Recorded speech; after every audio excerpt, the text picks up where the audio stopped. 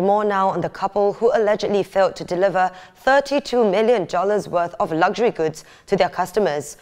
Police on Wednesday revealed their identities. He is a 26-year-old Singaporean man, Pi Jiapeng, and she is a 27-year-old Thai woman, Pansuk Siriwipa. The Straits Times understands the undelivered items were mostly watches. The police are also investigating allegations of cheating involving Trade Nation and Trade Luxury, the two companies associated with the couple. Let's find out more about this couple and how they got away. I'm joined by journalist Nadine Chua, who's been following this story. So Nadine, warrants of arrest and Interpol red notices have been issued against the pair. In fact, Singapore authorities had already arrested the man, Pi Jiapeng. How did he and the woman then slip through the cracks and get away? On June 28, a day after the man's arrest, his passport was impounded and he was released on bail pending investigations. His wife was also assisting the police with investigations and surrendered her passport to them. The couple subsequently became uncontactable. So what happened next?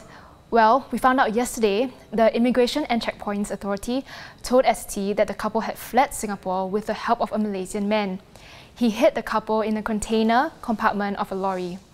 The police arrested the Malaysian man last week for allegedly helping the couple leave Singapore on July 4th. And as you mentioned, Suen, the arrest warrants for them are still out. So you've been following the story and talking to people who have interacted with the couple. Can you paint us a picture of what they're like? How did they get away with fooling so many victims? Well, most of the victims I spoke to said the couple were charming and very friendly. But a key reason why the couple got away with swindling the victims was because they gained their trust. Victims started out by buying only 1 or 2 watches, and when the couple delivered them on time and in good condition, this gave the victims the push to splurge on larger purchases. The Straits Times will continue to be monitoring this case. Many thanks to Nadine Chua, journalist at the Straits Times. Thanks for watching. Be sure to subscribe to the channel. And hit the bell icon to be notified of new videos.